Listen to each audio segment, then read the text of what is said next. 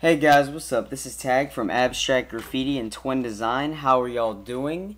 Yeah, so I've been getting a lot of messages, people saying, yo, do more tutorials. Like, yo, what the fuck's wrong with the tutorial division? It's just sitting there and you're not teaching me shit.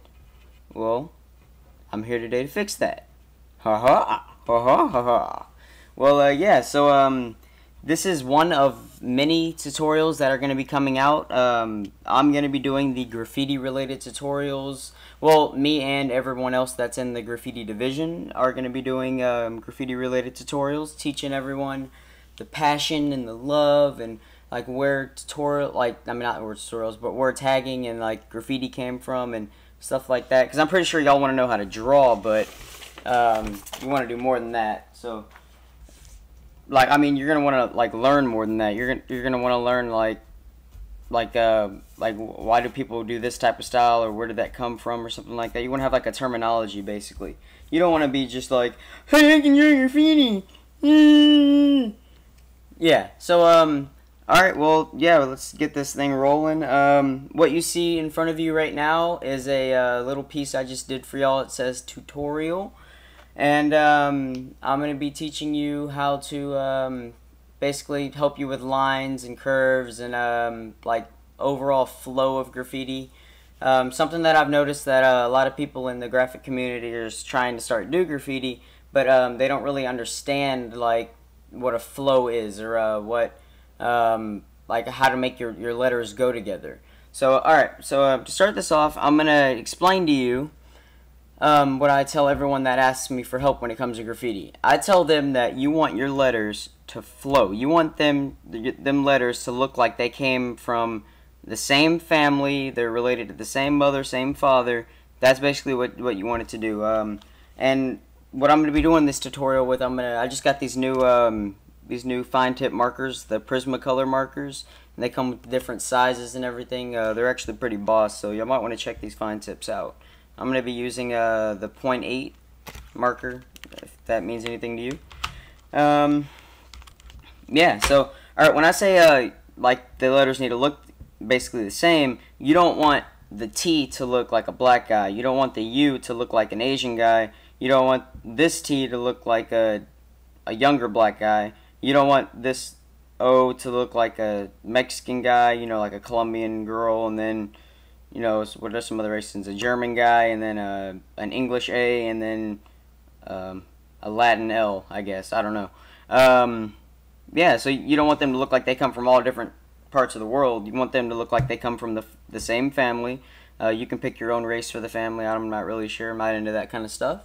But, alright, so let's get this thing going. Oh, I said that like 3 times. Holy shit.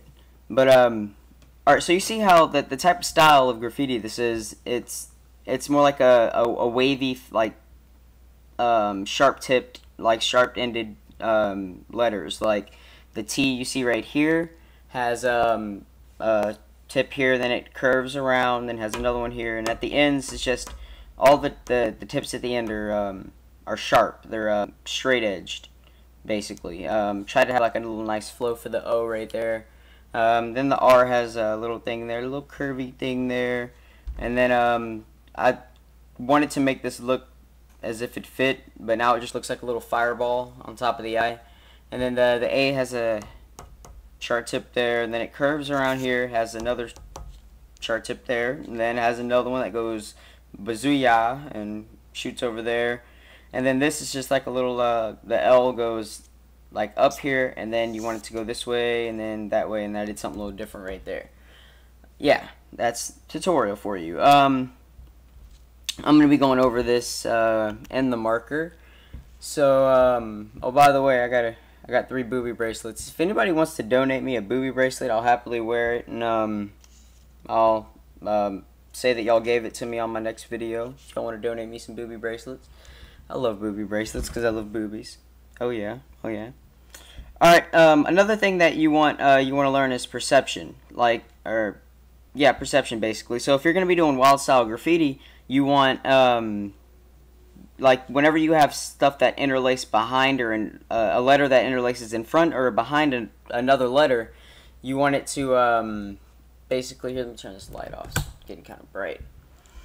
So let me go ahead and start on this T. You want, like, how do I explain this? Here we go. The top of the middle T over here goes down this way, and then the left side of the T shoots in front of the U, and then when it goes over to the O, it goes behind the O. It actually goes in the middle of the O. And yeah, that was my phone going off. That's really annoying. So it goes through the O and then shoots out the back of it. That's perception. You want, if you can see right here, that's where the piece goes back. You want that to be equal to the piece that's over here, the line that goes across there. You'll be able to see it better when I go over this. Turn my phone on silent as if I was in school. All right. And another thing, guys, it's really good. Something that my teacher at my school at the Art Institute of Houston, they taught me you always want to like it before you ink it, basically. So you always want to do a rough draft just like an essay. You want to sketch it out, make sure you like everything the way it is before you put the ink on it. You want to make sure everything flows good with each other before you make it permanent. So, all right, let's go ahead and do this. So just like everyone's going to have their own different style when it comes to graffiti. Everybody's going to have their own type of flow, their own type of perception. They're going to have something that makes them unique, something that makes them different from everyone else. Because if you were the same, then people will be like, hey, you stole that style from so-and-so, whoever they like better. So to prevent that, you just want to make your own style, make your own flow. That's basically it. And a little on the history of graffiti that I wanted to explain to you. Graffiti was started off like in Egyptian times, or like a long ass time ago, when they did stuff on cave walls and I guess inside of pyramids and shit. But the original graffiti artists that started tagging their names on walls with spray paint for promotion or just for fun reasons were the first two guys. Their name was Cornbread and Cool Earl. Again, that is Cornbread and Cool Earl. Just in case you didn't get that the first time. Yeah. So like they would go around and they would write Cornbread and Cool Earl on the walls, and they wouldn't tell anybody they did it, but people would see it everywhere. And then whenever their nicknames got out, they'd be like, "Oh shit, you bastard! That was you writing on the wall." And that's basically and that happened in Bronx, New York.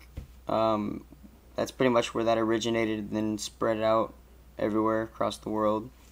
And yeah, and I also get a lot of questions of people asking me, where do I like, when did I start doing graffiti, and who inspired me to start doing graffiti. I'm gonna be completely honest with you guys. When I was in 7th grade, there was this Asian kid that sat right next to me in my reading class, and he didn't do shit but graffiti. All he did was graffiti. He would pull out this paper. We'd walk in the class. The teacher would be like, "Okay, kids, pull out your books and your paper and pens or whatever."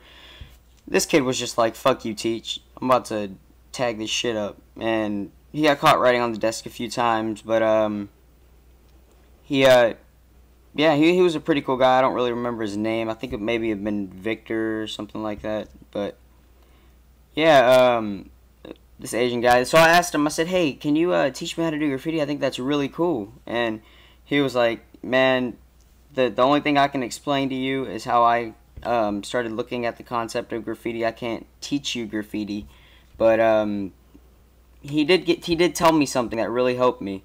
He told me that that what you want to do is you want to think of a letter. Like here, I'll just write it right here. You want to think of the letter T. Right there. Just capitalize letter T right there. Now you want to recreate this in your head a different way. So like if I write across here and then go down here, it's going to be a T. Now you want to recreate it creatively in your head, how to just remake the T but in a different way. So add a curve to it, a sharp edge, a little swoop down in the middle, and then a sharp edge on the bottom. That's recreating the T. That's what you want to do. You want to take a letter and you want to recreate it a different way and then put it down on pen and paper. That's that was a great concept that he taught me, and like I really appreciate it that he actually took the time to help me out. So me understanding that appreciation for someone to take the time out and teach you things, that's why I'm doing this today. Like I really enjoy graffiti. It's a really creative outlet for me. Whenever I get pissed off at the world, I put on my headphones, I kind of just tune out and draw graffiti. And yeah, it keeps me out of trouble. I could go smoke a bowl, but no, I do graffiti. There we go. Unlike Firm Designs, Bradley, he's a pothead. So if y'all want to talk to him about Mary Jane, you can go ahead and do that. But yeah. Alright, so here, let me try to clean this up for y'all right here. Okay, so as hopefully y'all are watching me go across the letters with the marker here, and you can see how I kind of do my my own flow to it, like certain ways that I write it and everything. But after you go over the rough draft with a permanent marker, what you want to do is you want to get yourself one of these erasers, these big ass white old school erasers, and or the pink ones, whatever. Actually, I don't prefer the pink ones because the pink ones will smudge everything, leave pink shit all over your paper, and you don't want that. So I'm cleaning up the pencil here. Oh, and I understand I've been getting a lot of messages also for people wanting to learn how to take it from paper to Photoshop to Cinema 4D, and then to back to Photoshop. Basically, this process is something that me and my brother made. I'm trying to tell everybody this, but some people just don't understand. This process is called tagging and tracing. You're tagging it on paper, you're tracing it to the computer, and you're turning it into 3D digital art. Me and my brother invented this process of art. So like if you're gonna do this stuff, like, you know, feel free to do your own tagging and tracing, but I just would really appreciate it if people would take the time out and title it a tag and trace, and then by your name, like saying, since like we did make this process, and like it would just mean a lot of people would like recognize us for that. And yeah, so I'm gonna go ahead and finish this tutorial off for you. Basically, if y'all want any other help or something that I didn't go over that you would like to learn for later on this week, I'm gonna do another tutorial for you. Just leave feedback in the comments, and please be sure to hit the like button. That really means a lot. For some reason, people have been disliking our videos, and I have no idea why. Yeah, so leave feedback in the comments saying, hey, can you show me how to do this? Can you show me how to do that? And if it gets a lot of thumbs up, then that means that a lot of people want to learn it, and I'll be sure to do that tutorial for you. So yeah, the next tutorial, I think I might do it over signatures. Like on the bottom right or the bottom left, I'll always put my signature. Twin Tagg, T-W-I-N-T-A-G-G.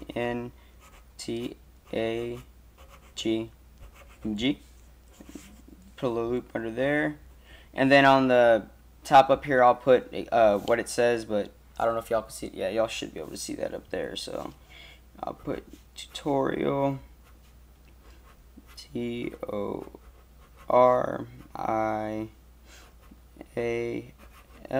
put it in quotations, a little loop under there, put a little arrow for flare, and yeah, I was gonna 3D this, but I think y'all are fine with this tutorial. Alright, so remember, please be sure to hit the like button and leave feedback in the comments telling me what else you would like me to go over. Again, this is Tagg from Abstract Graffiti, and yeah, I love you all. Peace, love, and musicality. Deuce.